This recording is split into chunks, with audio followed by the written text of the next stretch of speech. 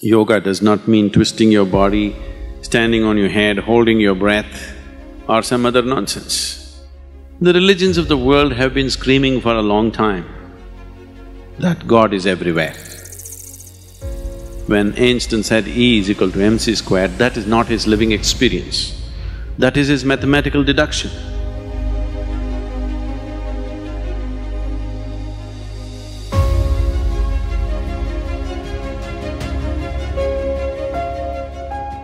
This question is not related to yoga.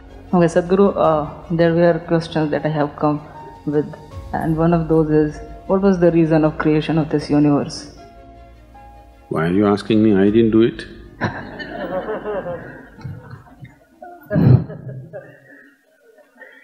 No, you first said it's not related to yoga.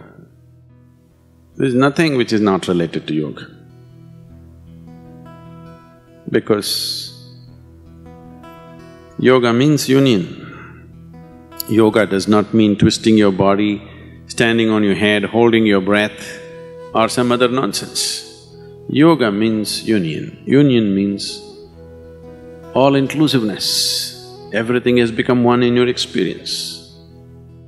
Now, this is not our idea, because that is the way existence is, that it is all-inclusive. There is nothing here which you can separate from the other. Today, modern science is proving it to you beyond any doubt that the whole existence is just one energy. Yes? The religions of the world have been screaming for a long time that God is everywhere. Whether you say God is everywhere, or you say everything is one energy, are you talking about different realities or the same reality? God is everywhere, everything is one energy. Are we talking about the same thing?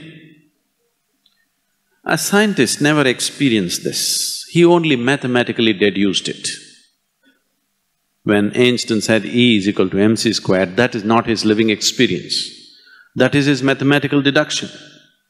A religious person never experienced it, he just believes it because somebody that he believes in said so. Now, yoga means you are a hard case. You are not willing to settle for deductions or belief systems, you want to know it. So, if you sit here, if you can experience the whole existence as yourself, then you're in yoga. So there is no question not related to yoga, okay? It is very related. Now what you're asking is, why creation? Isn't it? When it comes to creation, you never ask why, you ask how. Because if you ask why creation, I can tell you, one day, God had nothing to do. He was playing marbles. One marble fell this way and became planet Earth. Another flew up and became sun. Shall I continue? This is a ridiculous story, you don't like it, but I can tell you a nice elaborate story which you would like to believe. Take a little more time, that's all. If I tell you a more elaborate story, you will believe, isn't it?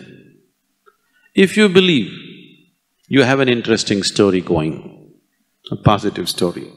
If you disbelieve my story, you have a negative story going.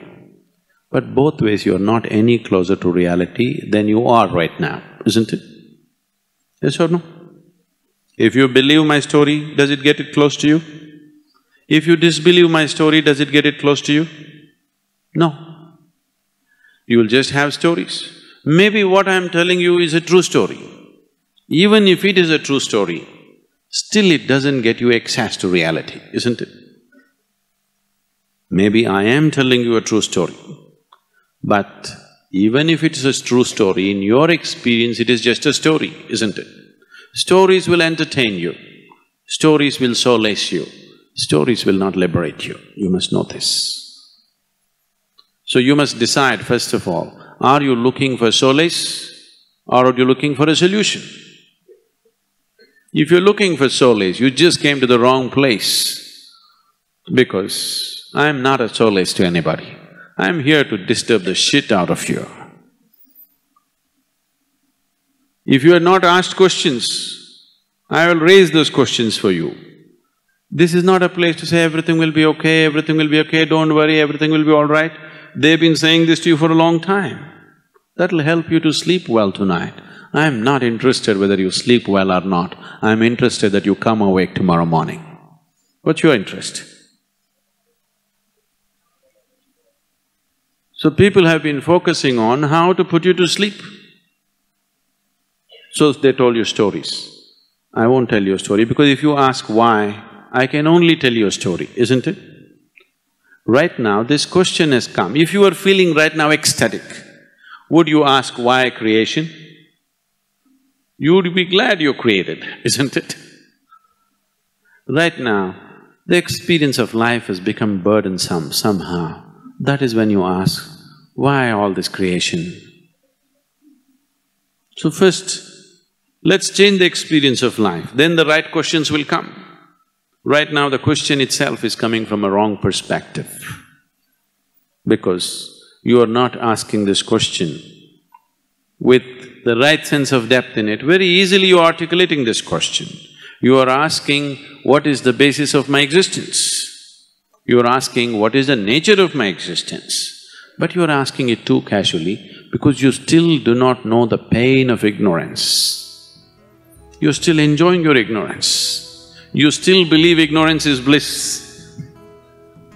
You are not being torn apart by the pain of ignorance. If such a thing was happening, then I would answer this in a different way.